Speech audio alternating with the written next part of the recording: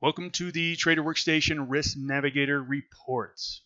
All right, at this point, you should understand what the Risk Navigator is, how to access it. At this point, we're now going to be getting into the reports.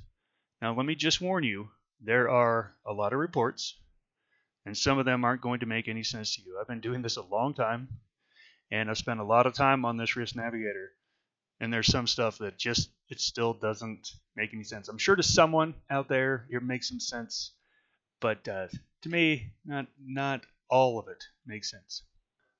Here we are. Let's jump into the Risk Navigator here. I always like to take this and make this chart a little bit more readable. If you just take your cursor, you can do that. Again, all this stuff is customizable, so I can shrink this down, I can move this up.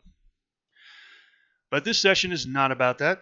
My apologies. This session is about reports. Okay, so let me direct you to this right side panel here, because this is where your reports are going to be. Over in the right-hand column is where your reports are going to be. So here we have the first one, report. We have plot. You're not going to have a count. You're going to have underlying currency, last trading day. Okay, so these are all the things that you can change in your chart. So if you want to open this up, you can see that there are about 10 different reports. So the first report is portfolio. This one to me is pretty worthless. It basically just jams everything together into one thing. So portfolio will just basically put it all together. It's not going to give you a whole lot of information. It just doesn't give a lot of information. My favorite report is risk by underlying. If you do risk by position, it's going to break out every single option leg separately. So I like to group them together into risk by underlying. As you can see here, risk by underlying, it puts them all together. Puts them all together grouped. Now, if you wanted to see what positions you did have, so let's say we come up here and say, hey, you know what? I want to see all the positions I have with this. I can click to expand it. And it's going to say, okay, well, this is your position. You got two puts here. All right, well, what is your position, here? All right, this is a 20-25 spread. So group them all together, and then you can expand them. The other one I do like is I do like the report risk by industry. So if you're wondering, hey, am I too concentrated in any one industry? It comes here and it basically says this how much delta you have per industry. So I'm going to go back to risk by underlying. You can, if you want to go through, play with them, risk by country, okay, that is probably definitely valuable to someone. And this is where we start to get some funky reports that, again, I don't really totally get some of these. Plotted data by underlying. It's just, there's a lot of stuff on there, how volatility is going to affect each position. Click through them, look at them. If you understand them, use them, great. If not, the other one I do like to use is value at risk. So value at risk is basically going to give you a worst case scenario. And up here you have a couple of measures here. Worst case scenario is saying, okay, this is what it is calculating as the worst case scenario for my Apple position, is that the price goes up $8.61. That is worst case scenario for my position. So you can go down and see what it is per position, but it's basically saying that my worst case scenario is if the market goes up 3 standard deviations, which is 6.3 here, and my total loss is going to be 11,000. That is my projected loss at worst case scenario. This is a great little tool to go in and say, okay, where's my ultimate risk? And if you have a $25,000 account and your worst case scenario is $20,000, you've got a problem. That is way too much risk, because worst case scenario is going to happen sometimes in your life. Period. Let me say, it's going to happen sometime every 3 years in your life as a trader. If you're always at max risk, you're always going to get blown out. Always. It's a guarantee. So this is just a good little place to go, that value risk. After that, you can change the plot. But as I said, I pretty much stick on risk by underline. Now this plot is, I'm plotting the equity portfolio value change. So this is telling my system what I want to see in the chart. What do I want to see in the chart? And it's telling me I want to see my equity portfolio value change. I want to know what happens if we drop 6.3%, saying, okay, you should probably have a profit about 50K is where you're sitting at this point.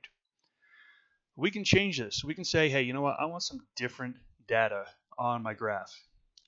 So I can go say, okay, well, I want to go see at that point, what is my delta?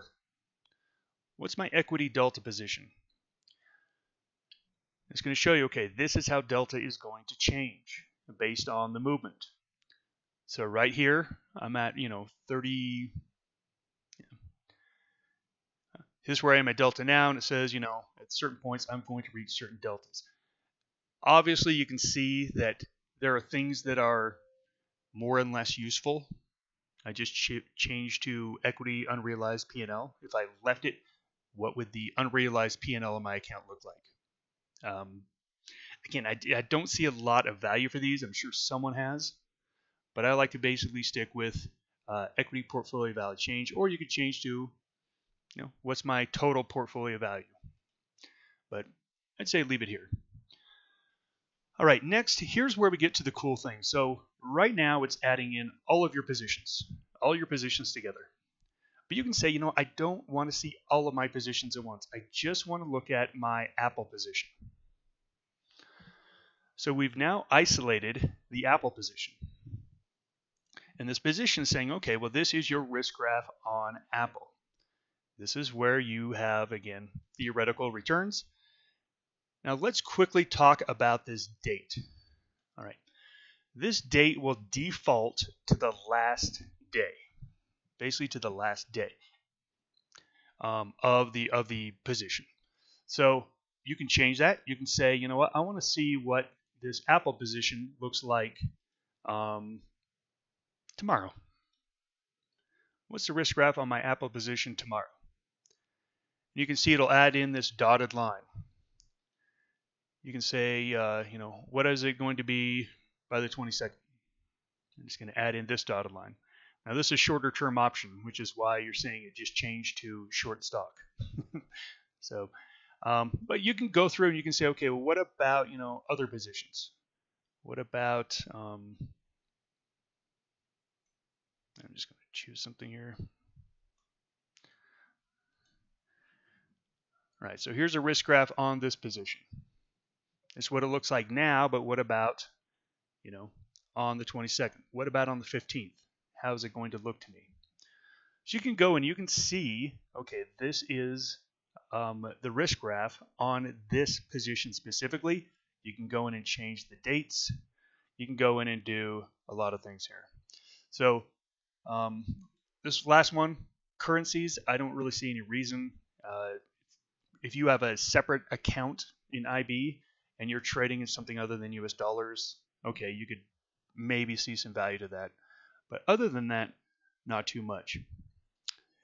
The last thing I want to go through are these little tabs up above. Now, pretty much you can get all the information you need just by running reports. And there's a little bit of redundancy. If you want to see your value at risk, you could click here as well, and it will give you your value at risk.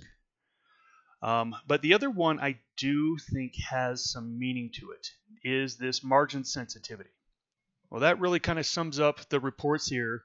Go ahead, play around with it, click on these, see what you want to use, see what you don't want to use, add what you like, throw away what you don't. But it is a really great tool. I love the fact that you can break this out into individual positions. How do they work? How do they change? If I was to sell this position, again, you could simply say, take off this position. What would it take a look like? It's really great. All right, thanks everyone.